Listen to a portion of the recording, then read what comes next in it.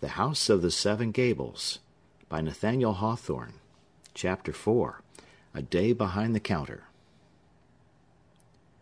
Towards noon, Hepzibah saw an elderly gentleman, large and portly, and of a remarkably dignified demeanor, passing slowly along on the opposite side of the white and dusty street. On coming within the shadow of the Pyncheon elm, he stopped, and taking off his hat meanwhile to wipe the perspiration from his brow, seemed to scrutinize with especial interest the dilapidated and rusty-visaged House of the Seven Gables. He himself, in a very different style, was as well worth looking at as the house. No better model need be sought, nor could have been found, of a very high order of respectability, which, by some indescribable magic, not merely expressed itself in his looks and gestures, but even governed the fashion of his garments, and rendered them all proper and essential to the man. Without appearing to differ, in any tangible way, from other people's clothes, there was yet a wide and rich gravity about them that must have been a characteristic of the wearer, since it could not be defined as pertaining either to the cut or material. His gold-headed cane, too, a serviceable staff of dark polished wood, had similar traits, and, had it chosen to take a walk by itself, would have been recognized anywhere as a tolerably adequate representative of its master.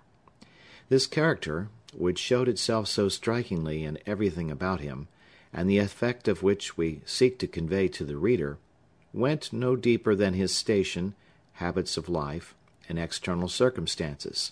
One perceived him to be a personage of marked influence and authority, and especially, you could feel just as certain that he was opulent as if he had exhibited his bank account, or as if you had seen him touching the twigs of the Pyncheon elm, and, Midas-like, transmuting them to gold. In his youth he had probably been considered a handsome man. At his present age, his brow was too heavy, his temples too bare, his remaining hair too grey, his eye too cold, his lips too closely compressed, to bear any relation to mere personal beauty. He would have made a good and massive portrait, better now, perhaps, than at any previous period of his life, although his look might grow positively harsh in the process of being fixed upon the canvas.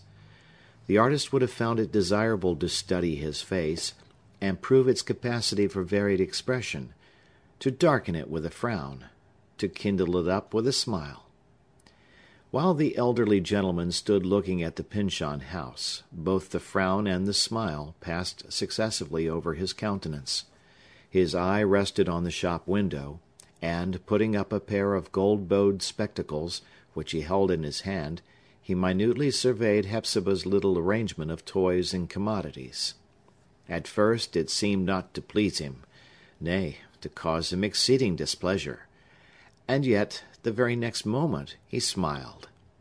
While the latter expression was yet on his lips, he caught a glimpse of Hepzibah, who had involuntarily bent forward to the window, and then the smile changed from acrid and disagreeable to the sunniest complacency and benevolence.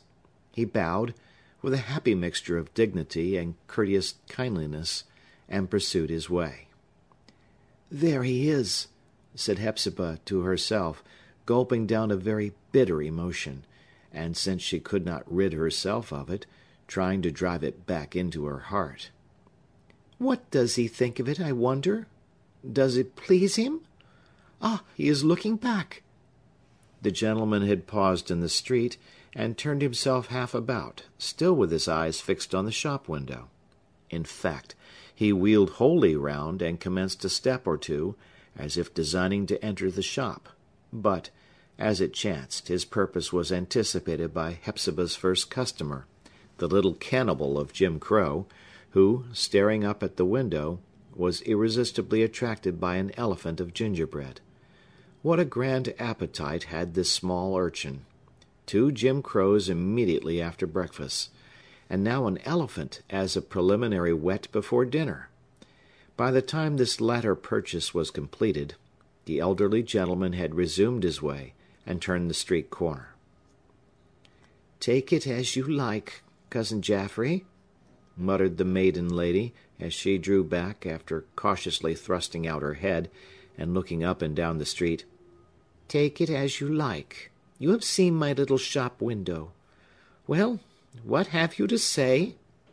Is not the Pyncheon house my own while I'm alive?" After this incident, Hepzibah retreated to the back parlor, where she at first caught up a half-finished stocking, and began knitting at it with nervous and irregular jerks. But quickly finding herself at odds with the stitches, she threw it aside, and walked hurriedly about the room. At length she paused before the portrait of the stern old Puritan, her ancestor, and the founder of the house. In one sense, this picture had almost faded into the canvas, and hidden itself behind the duskiness of age. In another, she could not but fancy that it had been growing more prominent and strikingly expressive, ever since her earliest familiarity with it as a child.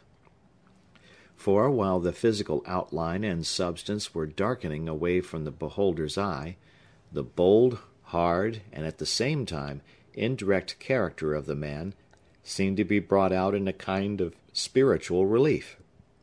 Such an effect may occasionally be observed in pictures of antique date. They acquire a look which an artist, if he have anything like the complacency of artists nowadays, would never dream of presenting to a patron as his own characteristic expression, but which, nevertheless, we at once recognize as reflecting the unlovely truth of a human soul. In such cases, the painter's deep conception of his subject's inward traits has wrought itself into the essence of the picture, and is seen after the superficial coloring has been rubbed off by time. While gazing at the portrait, Hepzibah trembled under its eye. Her hereditary reverence made her afraid to judge the character of the original so harshly as a perception of the truth compelled her to do. But still she gazed, because the face of the picture enabled her, at least she fancied so, to read more accurately and to a greater depth the face which she had just seen in the street. "This is the very man," murmured she to herself. "Let Geoffrey Pyncheon smile as he will, there is that look beneath. Put on him a skull-cap, and a band, and a black coat, and a Bible in one hand, and a sword in the other. Then let Geoffrey smile as he might. Nobody would doubt that it was the old Pyncheon come again. He has proved himself the very man to build up a new house. Perhaps, too, to draw down a new curse." Thus did Hepzibah bewilder herself with these fantasies of the old time. She had dwelt too much alone, too long in the Pyncheon house, until her very brain was impregnated with the dry rot of its timbers.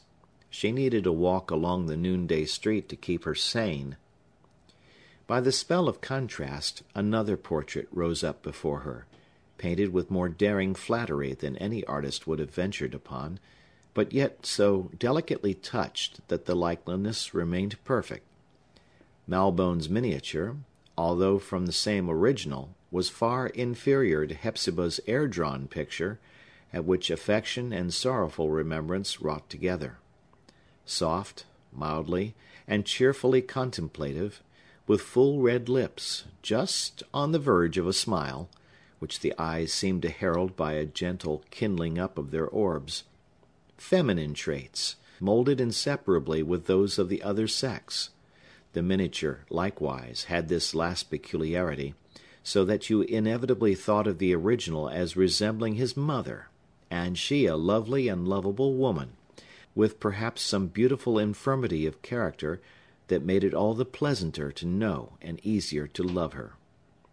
"Yes," thought Hepzibah, with grief of which it was only the more tolerable portion that welled up from her heart to her eyelids, "they persecuted his mother in him.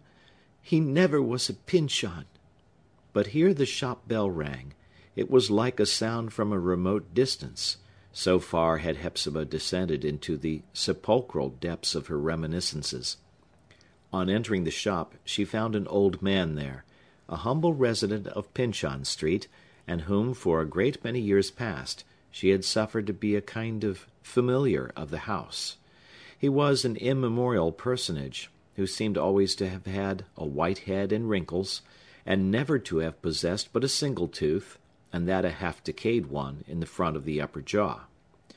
Well advanced as Hepzibah was, she could not remember when Uncle Venner, as the neighborhood called him, had not gone up and down the street, stooping a little, and drawing his feet heavily over the gravel or pavement.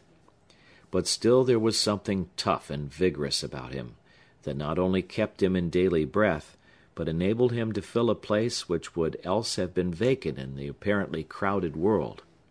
To go of errands with his slow and shuffling gait, which made you doubt how he ever was to arrive anywhere, to saw a small household's foot or two of firewood, or knock to pieces an old barrel, or split up a pine board for kindling stuff, in summer to dig the few yards of garden ground appertaining to a low-rented tenement, and share the produce of his labor at the halves, in winter to shovel away the snow from the sidewalk, or open paths to the woodshed, or along the clothesline, such were some of the essential offices which Uncle Venner performed among at least a score of families.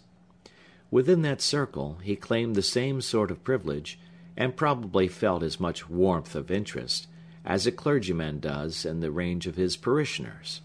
Not that he had laid claim to the tithe pig, but, as an analogous mode of reference, he went his rounds every morning to gather up the crumbs of the table and overflowings of the dinner-pot as food for a pig of his own. In his younger days, for, after all, there was a dim tradition that he had been, not young, but younger, Uncle Venner was commonly regarded as rather deficient, than otherwise, in his wits. In truth, he had virtually pleaded guilty to the charge, by scarcely aiming at such success as other men seek, and by taking only that humble and modest part in the intercourse of life which belongs to the alleged deficiency. But now, in his extreme old age, whether it were that his long and hard experience had actually brightened him, or that his decaying judgment rendered him less capable of fairly measuring himself, the venerable man made pretensions to no little wisdom, and really enjoyed the credit of it. There was likewise, at times, a vein of something like poetry in him. It was the moss or wallflower of his mind in its small dilapidation, and gave a charm to what might have been vulgar and commonplace in his earlier and middle life. Hepzibah had a regard for him, because his name was ancient in the town, and had formerly been respectable. It was a still better reason for awarding him a species of familiar reverence that Uncle Venner was himself the most ancient existence, whether of man or thing, in Pynchon Street, except the house of the 7 Gables, and perhaps the elm that overshadowed it. This patriarch now presented himself before Hepzibah, clad in an old blue coat, which had a fashionable air, and must have accrued to him from the cast-off wardrobe of some dashing clerk. As for his trousers, they were of tow-cloth, very short in the legs, and bagging down strangely in the rear, but yet having a suitableness to his figure which his other garment entirely lacked. His hat had relation to no other part of his dress, and but very little to the head that wore it. Thus Uncle Venner was a miscellaneous old gentleman, partly himself, but in good measure somebody else, patched together, too, of different epochs, an epitome of times and fashions. "So you have really begun trade," said he. "Really begun trade. Well, I'm glad to see it.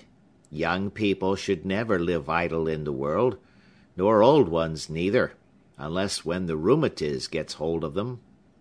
It has given me warning already, and in 2 or 3 years longer I shall think of putting aside business and retiring to my farm. That's yonder, the great brick house, you know. The workhouse, most folks call it, but I mean to do my work first, and go there to be idle and enjoy myself. And I'm glad to see you beginning to do your work, Miss Hepzibah." "Thank you, Uncle Venner," said Hepzibah, smiling, for she always felt kindly towards this simple and talkative old man. Had he been an old woman, she might probably have repelled the freedom, which she now took in good part. It is time for me to begin work indeed. Or, to speak the truth, I have just begun when I ought to be giving it up." "Oh, never say that, Miss Hepzibah," answered the old man. "You are a young woman yet. Why, I hardly thought myself younger than I am now. It seems so little while ago, since I used to see you playing about the door of the old house, quite a small child. Oftener, though, you used to be sitting at the threshold, and looking gravely into the street, for you had always a grave kind of way with you, a grown-up air, when you were only the height of my knee. It seems as if I saw you now, and your grandfather with his red cloak, and his white wig, and his cocked hat, and his cane, coming out of the house, and stepping so grandly up the street. Those old gentlemen that grew up before the Revolution used to put on grand airs. In my young days, the great man of the town was commonly called king, and his wife, not queen to be sure, but lady. Nowadays, a man would not dare to be called king, and if he feels himself a little above common folks, he only stoops so much the lower to them. I met your cousin, the judge, 10 minutes ago, and, in my old tow-cloth trousers, as you see, the judge raised his hat to me, I do believe. At any rate, the judge bowed and smiled." "Yes," said Hepzibah, with something bitter stealing unawares into her tone, "my cousin Jaffrey is thought to have a very pleasant smile." "And so he has," replied Uncle Venner, "and that's rather remarkable in a Pyncheon, for, begging your pardon, Miss Hepzibah, they never had the name of being an easy and agreeable set of folks. There was no getting close to them. But now, Miss Hepzibah, if an old man may be bold to ask, why don't Judge Pyncheon, with his great means, step forward and tell his cousin to shut up her little shop at once? It's for your credit to be doing something. But it's not for the judge's credit to let you." "We won't talk of this, if you please, Uncle Venner," said Hepzibah coldly. "I ought to say, however, that if I choose to earn bread for myself, it's not Judge Pyncheon's fault. Neither will he deserve the blame," added she more kindly, remembering Uncle Venner's privileges of age and humble familiarity, "if I should, by and by, find it convenient to retire with you to your farm." "And it's no bad place either, that farm of mine," cried the old man cheerily, as if there were something positively delightful in the prospect. "No bad place is the great brick farmhouse, especially for them that will find a good many old cronies there, as will be my case. I quite long to be among them sometimes, of the winter evenings, for it is but dull business for a lonesome elderly man like me to be nodding by the hour together, with no company but his air-tight stove. Summer or winter, there's a great deal to be said in favor of my farm. And, take it in the autumn, what can be pleasanter than to spend a whole day on the sunny side of a barn or a wood-pile, chatting with somebody as old as one's self, or, perhaps, idling away the time with a natural-born simpleton, who knows how to be idle, because even our busy Yankees never have found out how to put him to any use. Upon my word, Miss Hepzibah, I doubt whether I've ever been so comfortable as I mean to be at my farm, which most folks call the workhouse. But you're a young woman yet. You never need go there. Something still better will turn up for you, I'm sure of it." Hepzibah fancied that there was something peculiar in her venerable friend's look and tone, insomuch that she gazed into his face with considerable earnestness, endeavoring to discover what secret meaning, if any, might be lurking there. Individuals whose affairs have reached an utterly desperate crisis almost invariably keep themselves alive with hopes, so much the more airily magnificent as they have the less of solid matter within their grasp, whereof to mold any judicious and moderate expectation of good. Thus, all the while Hepzibah was perfecting the scheme of her little shop, she had cherished an unacknowledged idea that some harlequin trick of fortune would intervene in her favor. For example, an uncle, who had sailed for India 50 years before, and never been heard of since, might yet return, and adopt her to be the comfort of his very extreme and decrepit age, and adorn her with pearls, diamonds, and oriental shawls and turbans, and make her the ultimate heiress of his unreckonable riches. Or the Member of Parliament, now at the head of the English branch of the family, with which the elder stock, on this side of the Atlantic, had held little or no intercourse for the last 2 centuries. This eminent gentleman might invite Hepzibah to quit the ruinous house of the 7 Gables, and come over to dwell with her kindred at Pyncheon Hall. But, for reasons the most imperative, she could not yield to his request. It was more probable, therefore, that the descendants of a Pyncheon who had emigrated to Virginia in some past generation, and became a great planter there, hearing of Hepzibah's destitution, and impelled by the splendid generosity of character with which their Virginian mixture must have enriched the New England blood, would send her a remittance of $1,000, with a hint of repeating the favor annually. Or, and surely something so undeniably just could not be beyond the limits of reasonable anticipation, the great claim to the heritage of Waldo County might finally be decided in favor of the Pyncheons, so that, instead of keeping a cent shop, Hepzibah would build a palace, and look down from its highest tower on hill, dale, forest, field, and town, as her own share of the ancestral territory. These were some of the fantasies which she had long dreamed about, and, aided by these, Uncle Venner's casual attempt at encouragement kindled a strange festal glory in the poor, bare, melancholy chambers of her brain, as if that inner world were suddenly lighted up with gas. But either he knew nothing of her castles in the air, as how should he? Or else her earnest scowl disturbed his recollection, as it might a more courageous man's. Instead of pursuing any weightier topic, Uncle Venner was pleased to favor Hepzibah with some sage counsel in her shopkeeping capacity. "Give no credit." These were some of his golden maxims. "Never take paper money. Look well to your change. Ring the silver on the 4-pound weight. Shove back all English halfpence and base copper tokens.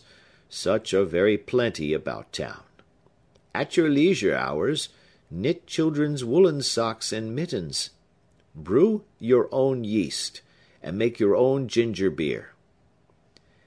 And while Hepzibah was doing her utmost to digest the hard little pellets of his already uttered wisdom, he gave vent to his final, and what he declared to be his all-important advice, as follows. "Put on a bright face for your customers, and smile pleasantly as you hand them what they ask for. A stale article, if you dip it in a good, warm, sunny smile, will go off better than a fresh one that you've scowled upon." To this last apothegm, poor Hepzibah responded with a sigh so deep and heavy that it almost rustled Uncle Venner quite away, like a withered leaf, as he was, before an autumnal gale. Recovering himself, however, he bent forward, and, with a good deal of feeling in his ancient visage, beckoned her nearer to him. "When do you expect him home?" whispered he. "Whom do you mean?" asked Hepzibah, turning pale. "Ah, you don't love to talk about it," said Uncle Venner. "Well, well, we'll say no more, though there's word of it all over town. I remember him, Miss Hepzibah, before he could run alone." During the remainder of the day, poor Hepzibah acquitted herself even less creditably. as a shopkeeper than in her earlier efforts. She appeared to be walking in a dream, or more truly, the vivid life and reality assumed by her emotions made all outward occurrences unsubstantial, like the teasing phantasms of a half-conscious slumber. She still responded mechanically to the frequent summons of the shop bell, and, at the demand of her customers, went prying with vague eyes about the shop, proffering them one article after another, and thrusting aside, perversely as most of them suppose, the identical thing they asked for. There is sad confusion, indeed, when the spirit thus flits away into the past, or into the more awful future, or, in any manner, steps across the spaceless boundary betwixt its own region and the actual world, where the body remains to guide itself as best it may, with little more than the mechanism of animal life. It is like death, without death's quiet privilege, its freedom from mortal care. Worst of all, when the actual duties are comprised in such petty details as now vexed the brooding soul of the old gentlewoman. As the animosity of fate would have it, there was a great influx of custom in the course of the afternoon. Hepzibah blundered to and fro about her small place of business, committing the most unheard-of errors, now stringing up 12, and now 7 tallow candles, instead of 10 to the pound, selling ginger for Scotch snuff, pins for needles, and needles for pins, misreckoning her change, sometimes to the public detriment, and much oftener to her own, and thus she went on, doing her utmost to bring chaos back again, until, at the close of the day's labor, to her inexplicable astonishment, she found the money-drawer almost destitute of coin. After all her painful traffic, the whole proceeds were perhaps 6 coppers, and a questionable 9pence which ultimately proved to be copper likewise. At this price, or at whatever price, she rejoiced that the day had reached its end. Never before had she had such a sense of the intolerable length of time that creeps between dawn and sunset, and of the miserable irksomeness of having aught to do, and of the better wisdom that it would be to lie down at once, in sullen resignation, and let life, and its toils and vexations, trample over one's prostrate body as they may. Hepzibah's final operation was with the little devourer of Jim Crow and the elephant, who now proposed to eat a camel. In her bewilderment, she offered him first a wooden dragoon, and next a handful of marbles, neither of which being adapted to his else omnivorous appetite. She hastily held out her whole remaining stock of natural history in gingerbread, and huddled the small customer out of the shop. She then muffled the bell in an unfinished stocking, and put up the oaken bar across the door. During the latter process, an omnibus came to a standstill under the branches of the elm tree. Hepzibah's heart was in her mouth. Remote and dusky, and with no sunshine on all the intervening space, was that region of the past whence her only guest might be expected to arrive.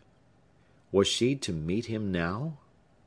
Somebody, at all events, was passing from the farther interior of the omnibus towards its entrance. A gentleman alighted, but it was only to offer his hand to a young girl, whose slender figure, nowise needing such assistance, now lightly descended the steps, and made an airy little jump from the final one to the sidewalk. She regarded her cavalier with a smile, the cheery glow of which was seen reflected on his own face as he re-entered the vehicle.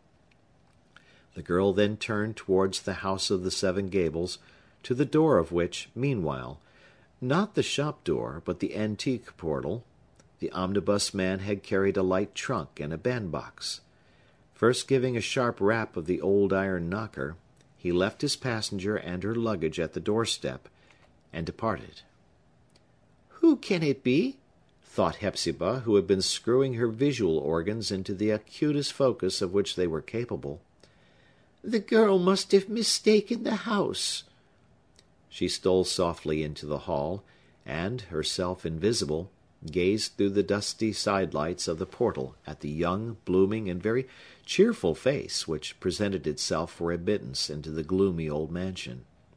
It was a face to which almost any door would have opened of its own accord. The young girl, so fresh, so unconventional, and yet so orderly and obedient to common rules, as you at once recognized her to be, was widely in contrast, at that moment, with everything about her. The sordid and ugly luxuriance of gigantic weeds that grew in the angle of the house, and the heavy projection that overshadowed her, and the time-worn framework of the door, none of these things belonged to her sphere. But, even as a ray of sunshine, fall into what dismal place it may, instantaneously creates for itself a propriety in being there, so did it seem altogether fit that the girl should be standing at the threshold. It was no less evidently proper that the door should swing open to admit her. The maiden lady herself, sternly inhospitable in her first purposes, soon began to feel that the door ought to be shoved back, and the rusty key be turned in the reluctant lock. "Can it be Phoebe?" questioned she within herself. "It must be little Phoebe, for it can be nobody else, and there is a look of her father about her, too. But what does she want here? And how like a country cousin to come down upon a poor body in this way, without so much as a day's notice, or asking whether she would be welcome? Well, she must have a night's lodging, I suppose, and tomorrow the child shall go back to her mother." Phoebe, it must be understood, was that one little offshoot of the Pyncheon race to whom we have already referred, as a native of a rural part of New England, where the old fashions and feelings of relationship are still partially kept up. In her own circle, it was regarded as by no means improper for kinsfolk to visit one another without invitation, or preliminary and ceremonious warning. Yet, in consideration of Miss Hepzibah's recluse way of life, a letter had actually been written and dispatched, conveying information of Phoebe's projected visit. This epistle, for 3 or 4 days past, had been in the pocket of the penny postman, who, happening to have no other business in Pyncheon Street, had not yet made it convenient to call at the house of the 7 Gables. "No, she can stay only one night," said Hepzibah, unbolting the door. "If Clifford were to find her here, it might disturb him." End of chapter.